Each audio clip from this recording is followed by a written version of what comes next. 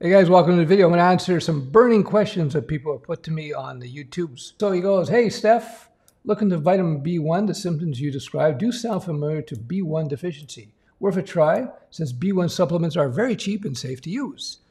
Order, thanks. Yeah, I've been working on the B1s there. Yeah, if you don't know, I think I have long COVID, so I'm having prickly feelings throughout my body, which is neurological nerve damage. Anyway, I'm doing okay though. Don't worry about me. Hey, cheers. Coffee is no good for you too if you got nerve damage, just so you know. So this guy replies, I think my math is so bad I need a refresher so I know how to even pose a question to Python. Yeah, see, I did this video a little while back. I said, do coders need to learn math? Short answer is they don't. 99.9% of coding, math is not important. So don't let unless you're doing AI development, I don't know, game engine development. But if you're doing web apps and mobile apps and most business apps, you don't need any math. You and NetNinja are the best web developers, web dev teachers online. So my answer, I used to fight ninjas when I was a teenager. That's about 140 years ago. Good battles. C++ is getting messed up. See, I'm doing some on-the-fly editing here. With every new version. Worst, it tends to attract the worst kind of programmers, the over-engineers. Oh, my jeez. I hate over-engineers. Back in my Java days, back in the 90s when I was doing the Java, and Java was the hot new language, the over-engineers were going wild with things like Java server faces and EJB1 and EJB2, big messes. Anyway, over-engineering sucks. If you take anything away from this video, number one, I used to fight ninjas. And number two, don't over-engineer your products. The best developers write simple code. Bruh, what the F? I need C# if I'm a developer do. Think sometimes before saying something. Bruh. I'm sure this guy with the little anime of I don't know, some sort of pink anime, I'm sure he's super experienced. So I did this video called Why You Shouldn't Learn JavaScript. And it's a short, and a lot of people don't actually watch videos, I noticed. They'll comment before watching the video. So in that video, I was being sarcastic, and in the video, I'm clearly saying you know JavaScript is a worthwhile language. Ruby on top still today, by the way. In response to my video, why is C# so much better than Java yet not as popular? Why do people get wrapped up in languages? It's like, who cares? Whatever language. See, if you're a junior developer, you're going to be like, oh, this language is the best and all these others are terrible and I'm only going to ever code in this language. That's a beginner. A beginner thinks that way. Advanced developer goes, I'll use whatever language the job needs. Hey, Stef, I got a client for my first workshop and I was wondering if you could share some specific teaching techniques.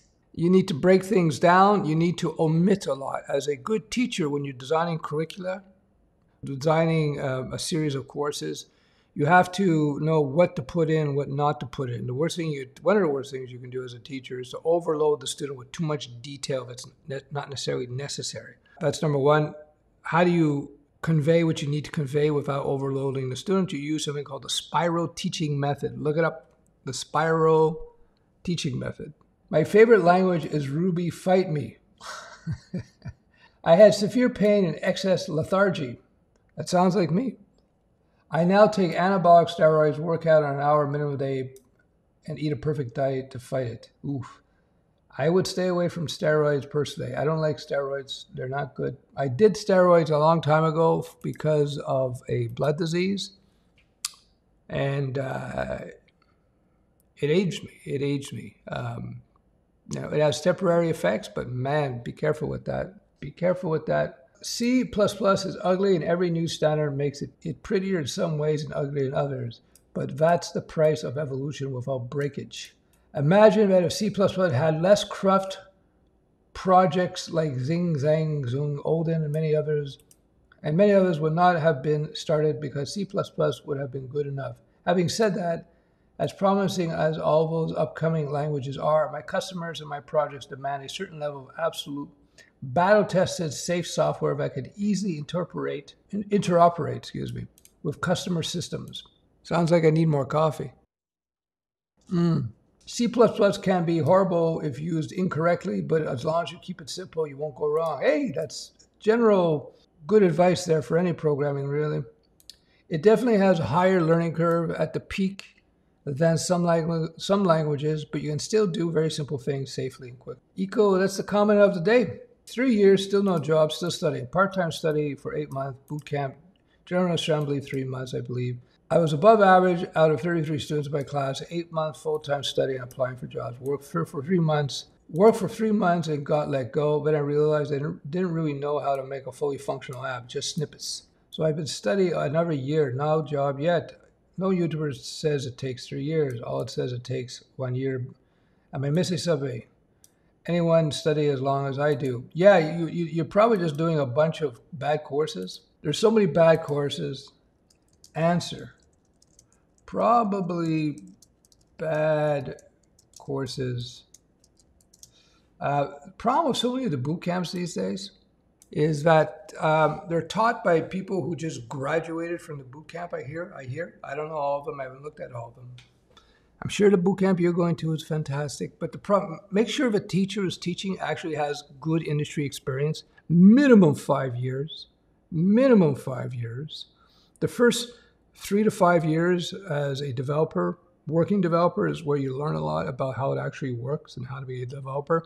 A good teacher just doesn't teach you how to code. A good teacher teaches you much more than just code, much more. And that can only be taught if you understand it, and you only get the understanding by being in industry. So try to find somebody to teach you who's actually been in industry for at least 5 years. So if you see the teacher, no offense to 20-year-olds, they probably don't know what the hell they're talking about. Sorry, they haven't been in business, they haven't been in the game. A lot of these teachers, by the way, haven't been in the game. I'm sure there's some good ones out there, but I've seen a bunch and I'm like, dude, what are you saying? So yeah, remember, coding, to be a professional coder, developer, the code is part of it. No question. Of course, you got to learn how to code, but there's much more to being a professional developer than just the code. So look hard. And before you put your good money down on a boot camp or you spend your time on tutorials and free or dirt cheap, which some can be good, I'm sure, remember to evaluate who is teaching you. Very important.